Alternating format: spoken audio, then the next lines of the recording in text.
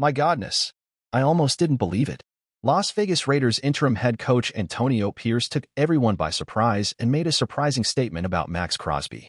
The coach spoke about the athlete's performance and generated a discussion on the web among fans after he spoke. Before we reveal what the coach's statement was, leave a like on the video and subscribe to the channel if you are a loyal Raiders fan. The coach stated that Max should be considered Defensive Player of the Year in 2023. The fact that Crosby plays for Pierce certainly helps, but before you accuse the coach of playing favorites, number 98 made his own case. The fact that Crosby has not played a consistent winner has led many to believe that this is the reason he has lost certain honors. Whether it's Defensive Player of the Year or any All-Pro nod, however, this season could be too hard to ignore. A quick look at the numbers shows Max Crosby's improvement, putting together a 2022 season that was nothing to scoff at.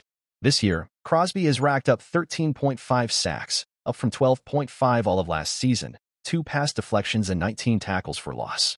With 3 more games remaining, it's incredible to ponder how much more Crosby can add to his totals. When it comes to Antonio Pierce, he knows better than any of us the impact his defensive captain has had thus far. I think Max should be named Defensive Player of the Year.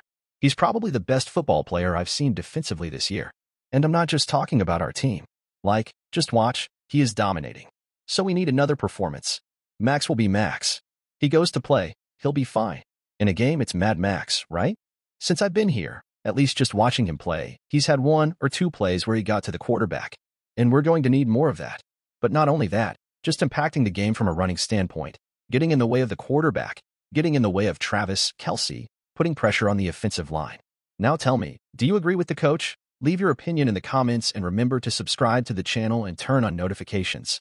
Also check out the other videos on the channel and stay tuned because we will bring you news from the Raiders at any time.